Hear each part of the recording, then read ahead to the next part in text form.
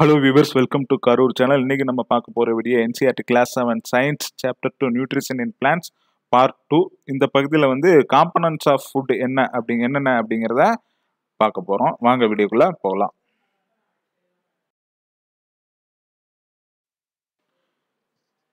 நம்ம part 1 introduction 1ல animal nutrition includes 3 stages, அதாவது nutrient requirement, mode of intake of food and it's utilisation இன் த பாடி அப்படிங்கிறத பார்த்தோம். இந்த பகுதியில் அந்த நியூட்ரியன்ட் ரெக்யர்மெண்ட்ல அப்படின்னா காம்பனன்ட்ஸ் ஆஃப் ஃபுட் அப்படிங்கிறத போன தடவை பார்த்துருப்போம். இந்த வாட்டி அந்த components of food carbohydrates, vitamins, proteins, minerals, fats, அப்புறம் வாட்டர் அண்ட் டயட்ரி ஃபைபர்ஸ், இதை பற்றி ஒரு அவுட்லைன் பார்க்க போறோம். இந்த பகுதியில் நம்ம காம்பனன்ட்ஸ் ஆஃப் ஃபுட்டை ஒரு அவுட்லைன் பார்த்துக்கலாம். இதை விரிவாக நீங்கள் வந்து காம்பனன்ட்ஸ் ஆஃப் ஃபுட்டுங்கிற சாப்டரில் கிளாஸ் 6ல் பார்த்துருப்பீங்க. இருந்தாலும் மறுபடியும் அதை ரீகால் பண்ணிக்கலாம். நியூட்ரியன்ட்டு சோர்ஸ் அண்ட் ஃபங்க்ஷன் பார்க்கலாம். ஃபர்ஸ்ட் நியூட்ரியன் வந்து கார்போஹைட்ரேட். இதனுடைய ஃபங்க்ஷன் பார்த்தீங்கன்னா it gives energy to our பாடி. நம்ம உடம்புக்கு வந்து எனர்ஜி கொடுக்கறது. இதனுடைய மெயின் சோர்ஸ் பார்த்தீங்கன்னா பொட்டேட்டோ, வீட்டு, சுகர் கேன், ரைஸு, பப்பையா, இந்த மாதிரி சுகர் பேஸ்டு ஃபுட் எல்லாமே வந்து இந்த கார்போஹைட்ரேட்டை கொடுக்கும்.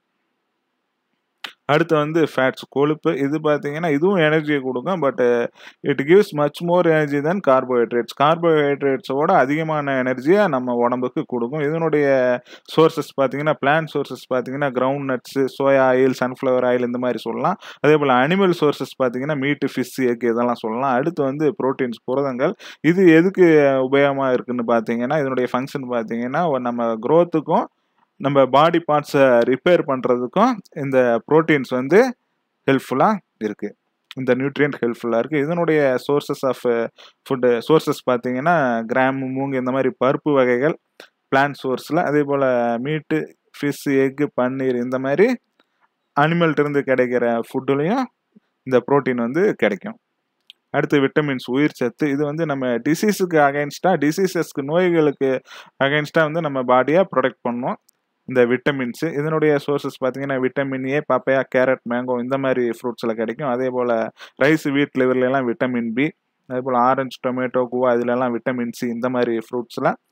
அதே போல் fish, liver, milk, egg, butter, இதிலேருந்து விட்டமின் டி நமக்கு கிடைக்கும்.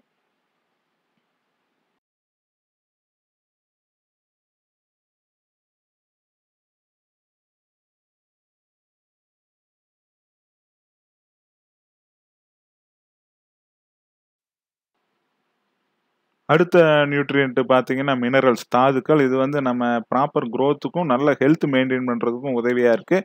இதனோட சோர்ஸ் பார்த்தீங்கன்னா மில்க்கு, எக்கு, இதிலெல்லாம் கால்சியம் கிடைக்கும். அதே போல் பாஸ்பரஸ், வாழைப்பழம், மில்க், இதுலேருந்தெல்லாம் கிடைக்கும். அதே போல் அயன், இந்த முருங்கைக்கீரை, அந்த மாதிரி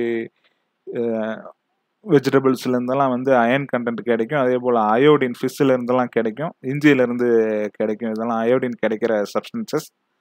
அடுத்து வந்து வாட்டர் என்ன வேலை பண்ணுதுங்கன்னா இதுதான் வந்து ஒரு மீடியமாக இருக்குது நியூட்ரியன்ஸ், ஃபுட்டு இதெல்லாம் கேரி பண்ணுறதுக்கு நம்ம உடம்புக்குள்ளே.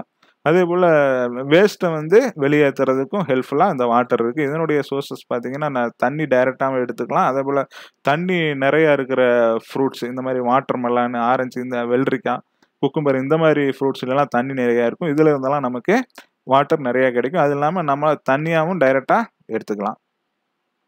அடுத்து டயட்ரி ஃபைபர்ஸ், நார்ச்சத்து. இது என்ன பண்ணுன்னு பார்த்தீங்கன்னா நம்ம உடம்புல இருக்கிற அன்டைஜஸ்டடு ஃபுட்டெல்லாம் வெளியேற்றுறதுக்கு ஹெல்ப்ஃபுல்லாக இருக்குது. டைஜஸ்ட் ஆகி எனர்ஜியாக எடுத்துக்கிட்டதுக்கு போக மீதி அன்டைஜஸ்டடு ஃபுட் இருக்கும், அதை ரிமூவ் பண்ணுறதுக்கு அதோடு சேர்ந்து வந்து இதை வெளியேற்றிடும். அந்த வேஸ்ட்டையும் சேர்த்து நம்ம உடம்புலேருந்து கழிவுகளாக இது வெளியேற்றுறதுக்கு ஹெல்ப்ஃபுல்லாக இருக்குது இந்த dietary fibres.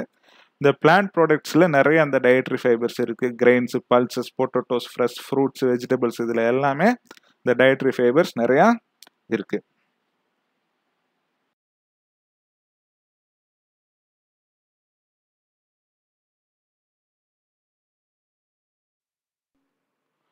Now we came to the end of part 2 of nutrition in animals. இதனுடைய கண்டினியூட்டி அடுத்த வீடியோவில் பார்க்கலாம். நன்றி, வாழ்க வளமுடன்.